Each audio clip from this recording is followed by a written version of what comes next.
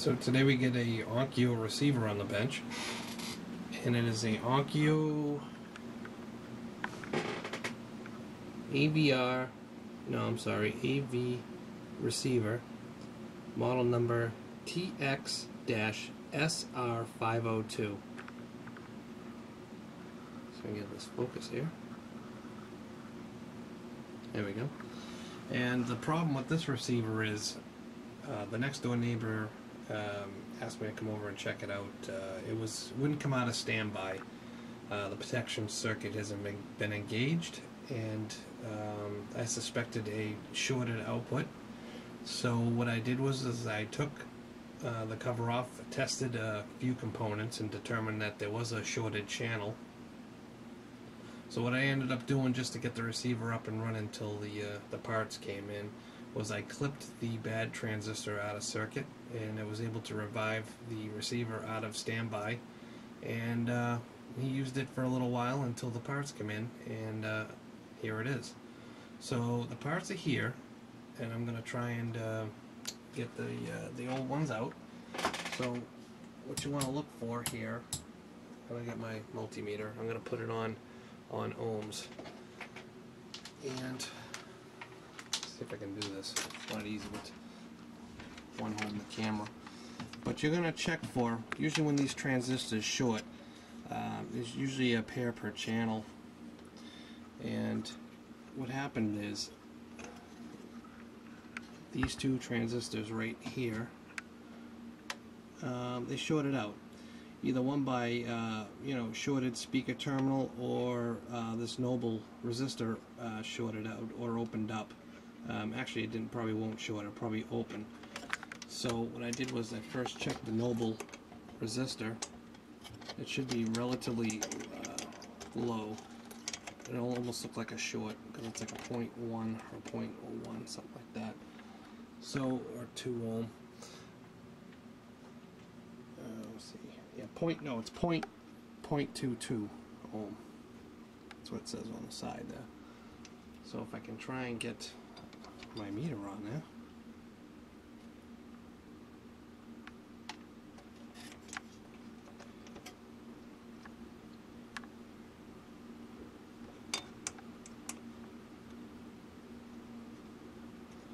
What's going on?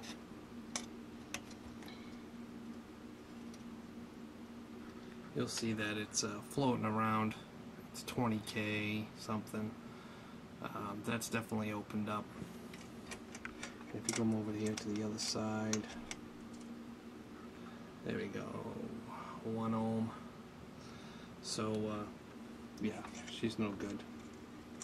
She's opened up, and what happens when that opens up is usually the transistors that are hooked into the emitters usually short out, and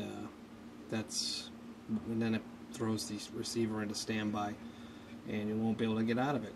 So what we're going to do is we're going to pull this resistor out and pull these two transistors and make sure everything else is okay in the circuit, and put new parts in, and we'll see what happens. Alright, so for replacement parts, we got a Noble-like resistor. It is basically 2 resistors in one. So I get a clarity shot here. 5 watt, 0.22 ohms. Now, because of the resistance length in my meter, we're gonna get a discrepancy of 0.9 ohms to 1 ohm. So we're gonna check the new part.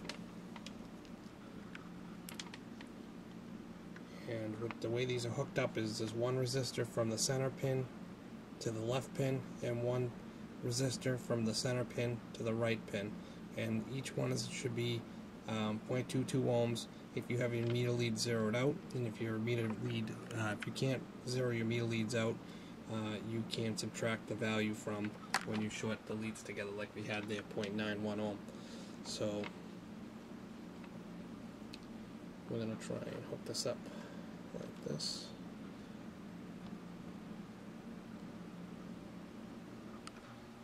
So we got 1.1 ohm. Alright, so yeah, good. And the other side, 1.1. Okay, good. So minus 1 ohm would be 0.1, 0.2. So, okay, this is a good new resistor.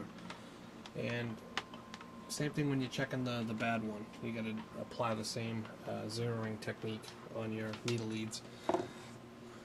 So, and for the audio power amps, we have cross-referenced a B817, which cross-references to an NT37, and that's that part there, NT37. And the other one was a D1047, which cross-references to a NTE36. So, if you can't get original parts, NTE will work just fine, because so if that's all you can get, that's all you can get. So we're going to try and get these parts in there and see what happens. I'm going to check some of the pre-driver circuit to make sure there's no shorts or any open circuits in anything, and before I go firing this thing off.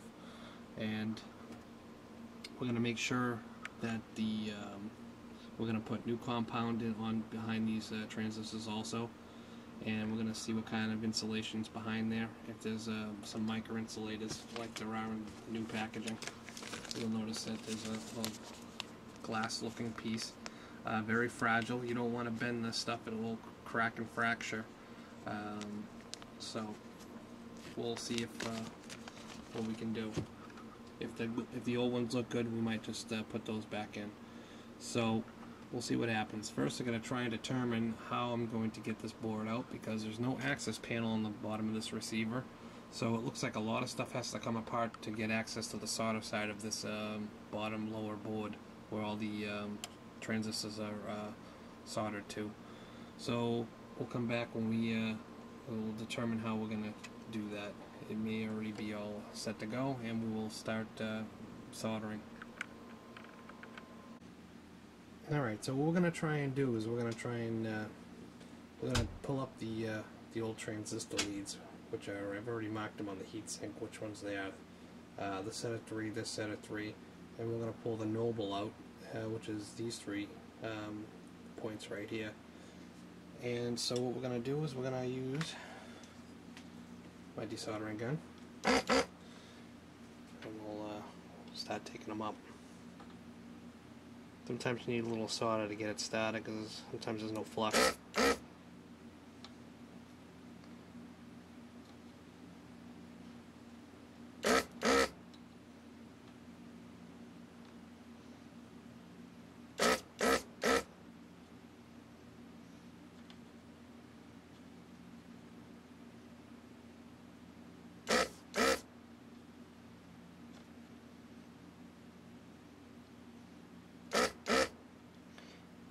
Now you can use desoldering braid, solder suckers, whatever you want.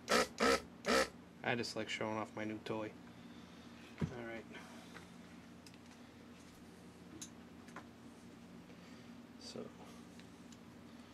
sometimes the leads there will get a little stuck.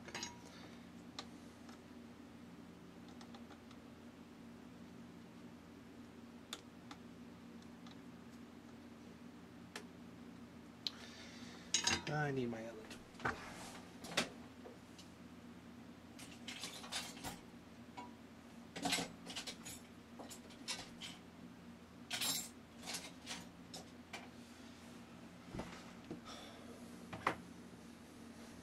And we'll just use this. So that's one.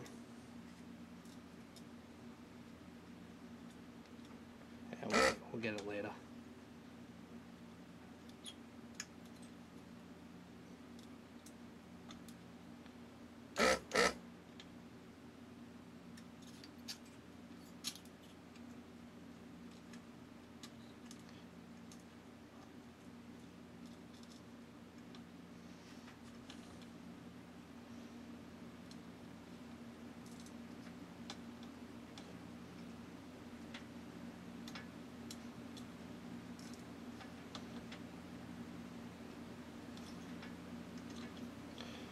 And that one fell behind, but we'll get it. And now we'll take the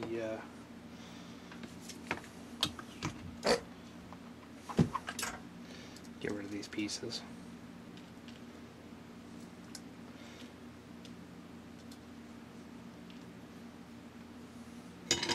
Now we'll take up the Noble.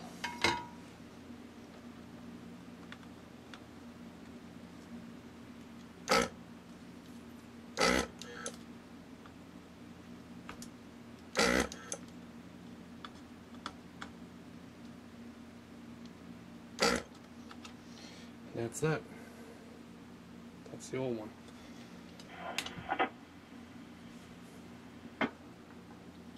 So now we'll put in the new Noble.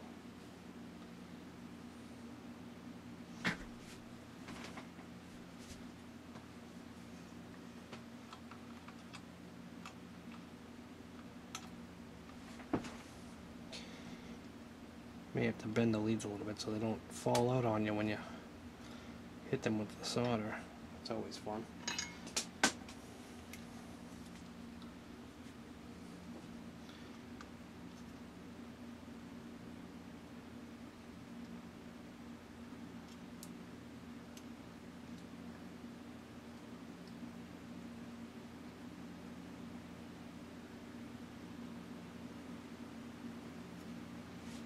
Alright, so that piece is in. So now what's left to do is take out the old transistors from off the heat sink, because I've already cut the leads. So we'll put new transistors on, we'll fold the new leads over and solder them down to where they belong. Alright, so now we're going to take out the two transistors that were clipped originally.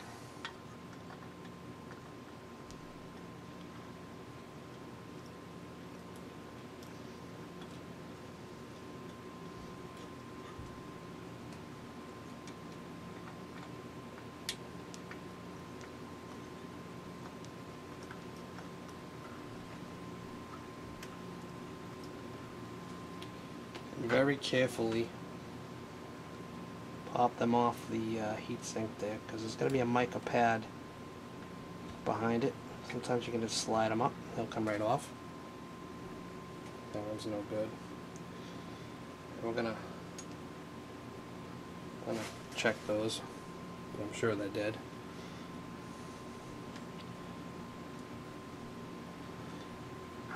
That one there.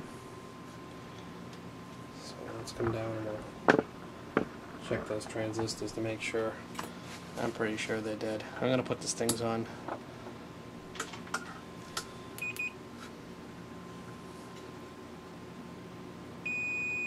Dead short, dead short, dead short, dead short. So, you know where these are going.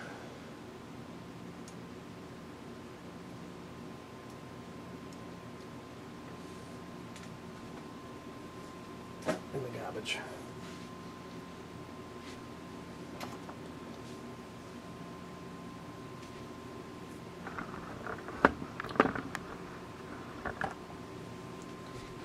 Just want to take a look here, see if the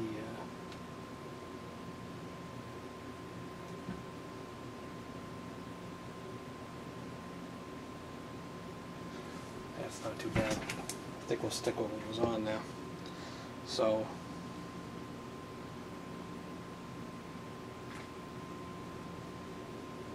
let's put the new parts. What did I do with them? Oh, they're over here.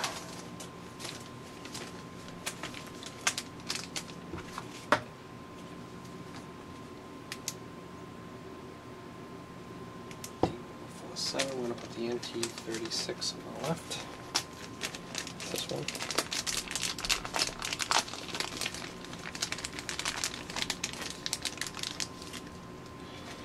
Brand new pot.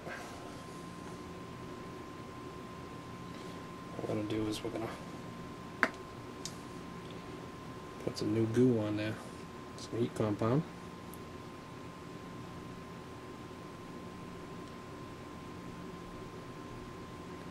Don't want to go too crazy, just a thin layer. A little rubbing with your finger.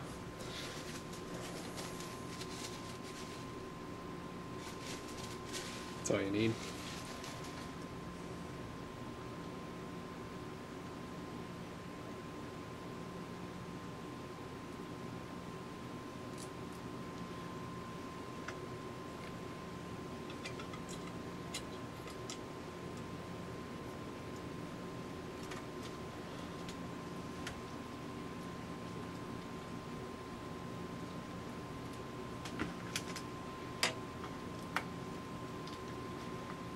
Torque it down tight, but don't go crazy trying to get this thing super tight. Just enough to snug it up.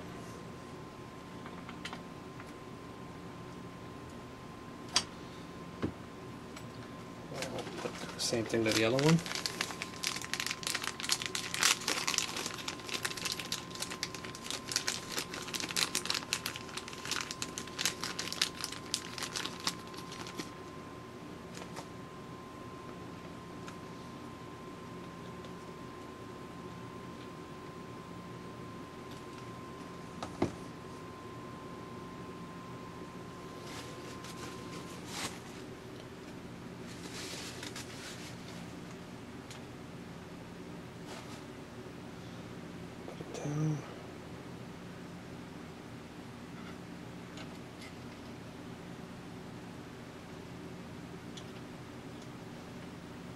Try to get the transistors as straight as possible too.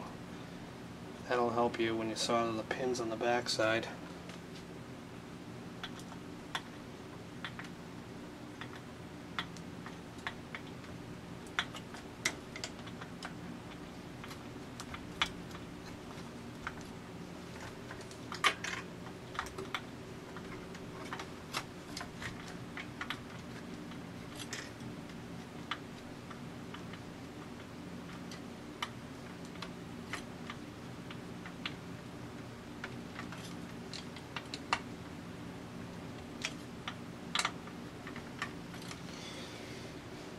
Alright, so we got the two new transistors in right there. Now we're going to flip the board over and solder those bad Larrys in. Just make sure.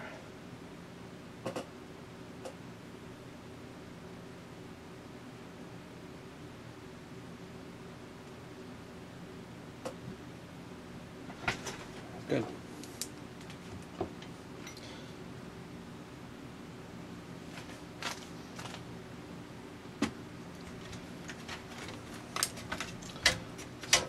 Flip it over. What fun this is.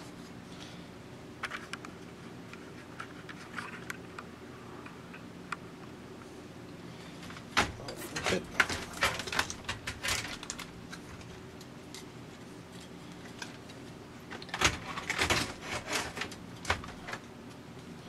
And now you see the legs sticking up in the bottom.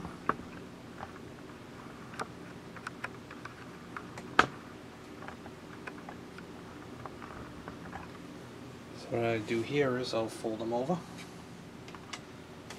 See if I can get a better tool for that.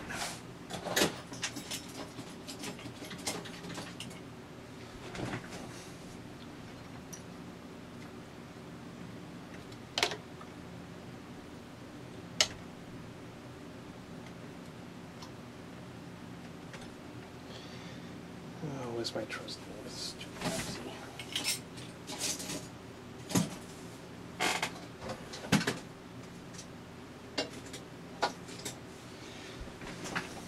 Trusty regular screwdriver.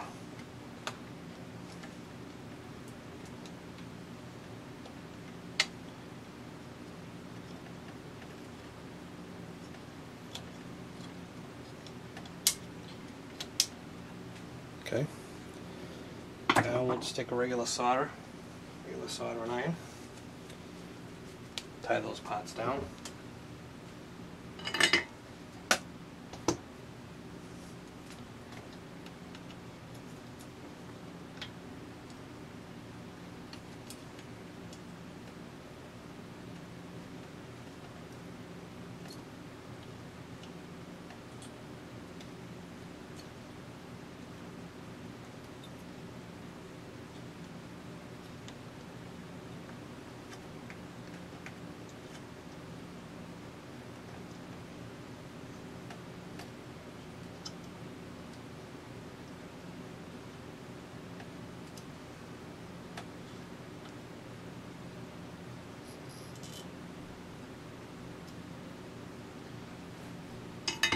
That's in there nice.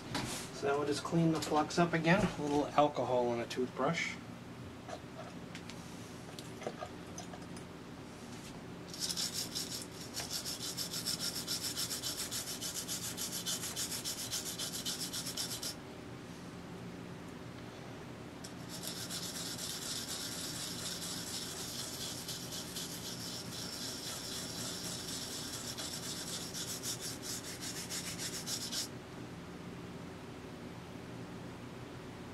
very good.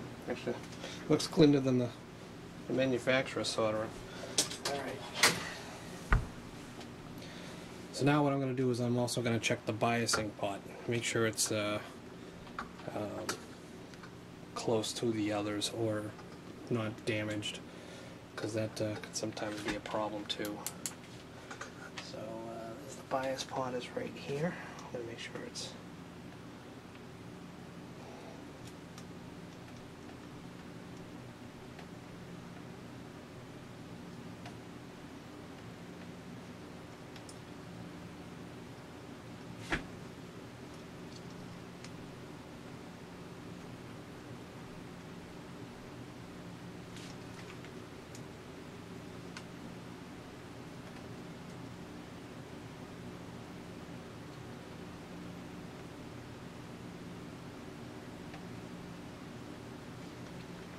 so that looks like it's a 1K. Yep, 1K. Yep, 286.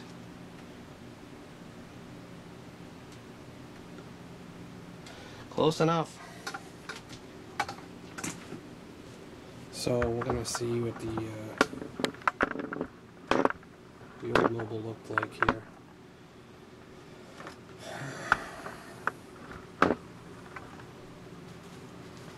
Circuit. That's one side, and from the middle to the end on this side, it's open circuit. So that's what caused the failure, probably. Either the number one, the like I said before, the transistor had shorted, or the resistor had opened up. One of the two. Okay, so now it's just pretty much reassembly, and I'm not going to bore you with that, so we'll come back when it's all back together. Alright, we get everything fastened back down, and the transistors are in, the new Noble resistor is in, and we've got it plugged in. We're going to turn it on, and hopefully it comes out of standby, and it lets it turn on.